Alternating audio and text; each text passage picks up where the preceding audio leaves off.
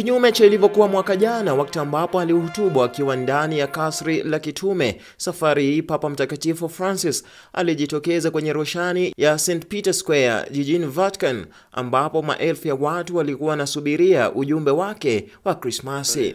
Dear brothers and sisters, Merry Christmas. Katika ujumbe wake, kiongozi huyo wa kanisa la Katoliki aliukumbusha ulimwengu umuhimu wa kukumbatia hulka na mafunzo ya Kristo Yesu, huku akiwaombea wote ambao wameathirika wakati huu ambapo ulimwengu unapambana janga la corona. Papa Francis akisisitiza umuhimu wa ugavi sawa wa chanjo dhidi ya virusi hivyo. Nor should we forget Bethlehem, the place where Jesus first saw the light, which is experiencing hardship also from the economic repercussions of the pandemic, preventing pilgrims from visiting the Holy Land and adversely affecting the life of the people.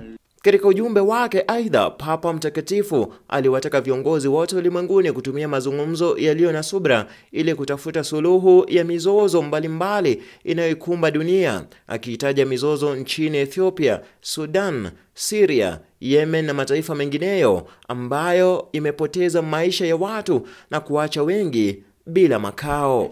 On the international level, too, there is the risk of avoiding dialogue, the risk that this complex crisis will lead to taking shortcuts rather than setting out on the longer path of dialogue. Prince of Peace, help Ethiopia to find once again the path of reconciliation and peace through a fortnight encounter that places the needs of the people above all else.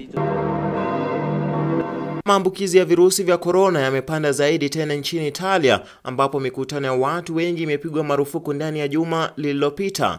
Hata hivyo, mji wa Vatican huwa unajitathminia sheria zake, na hivyo haikuwa muhali kwao kuandaa mkutano wa maelfu ya watu kumsikiliza Papa Francis. El Figlio, el Spirito Santo.